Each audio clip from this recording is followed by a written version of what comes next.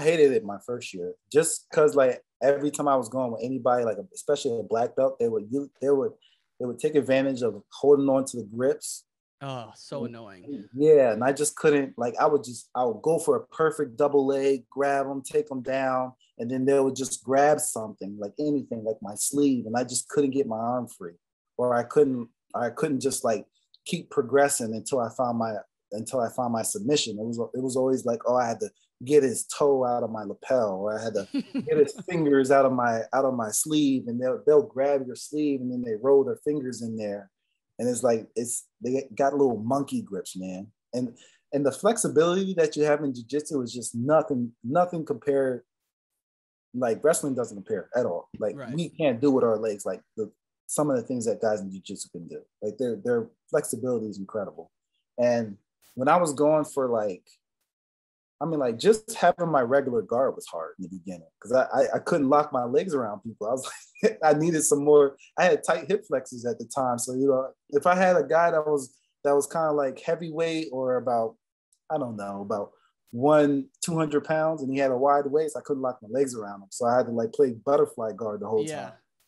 Dude, that's funny you say that because locking guard is hard, but like let alone some guys who are throwing legs across for triangles. It's like, how do they do that without their legs cramping up at first? It's such a weird position to put your legs in.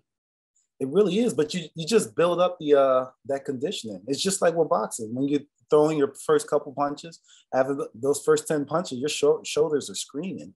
And it's the same thing with jiu-jitsu. Some of those guys would sit there and they will be upside down on their back like for 10 minutes. And that's the whole road. That's their whole technique and strategy. They live there, bro. It's like, yeah. I'm like, yo, I'm so tired. Just throwing my legs up twice. I'll try to get you in the triangle. Do you still roll at all? Yeah, I still roll. Gi or no gi? No gi for right now. I haven't put the gi back on for a while. That gi gets hot. Dude, it does. It's like you either just got to accept it and use it as a tool. And, some of the lapel chokes are pretty sweet, but at the beginning, you're just thinking in your head, you're like, man, if you couldn't hold on to my gi, I would be destroying you right now. You're just stalling with this gi hold. But exactly. Then that just gets in your head and you're getting so frustrated. But yeah, that video of you rolling at one of the IBJF Pan Ams or something always sticks in my head because I'm like, why would he not just do no gi if he's going to be fighting anyway? Like, why did you go gi? Well, they told me that because they said if you do gi, you'll learn all the proper holds. You'll learn you'll learn jiu-jitsu, and then it'll be that much easier to kind of tie your wrestling and everything together. So I wanted to do everything like down to his his core fundamentals. So I did everything in sections. Like I tried to learn boxing by itself, like just pure boxing with pure boxers. And then I would do jiu-jitsu with just pure jiu-jitsu guys, and I would do the gi and all that. And most of the wrestlers hated it. Yeah. But I was like, you know what? If I'm going to get better at it, I'm just going to do this with the gi because I know that if I can do this with the gi and get better and graduate with the gi, then I'll do better with the no gi. Yeah. So I was trying to get my belts through the gi. So you were like taking it serious, like just going through the steps and being a true jiu-jitsu player, essentially. Yeah.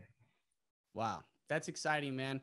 Well, I just love that you're in the state of Illinois. We're going to be seeing you around high school tournaments, college tournaments, and obviously all the Illinois duels.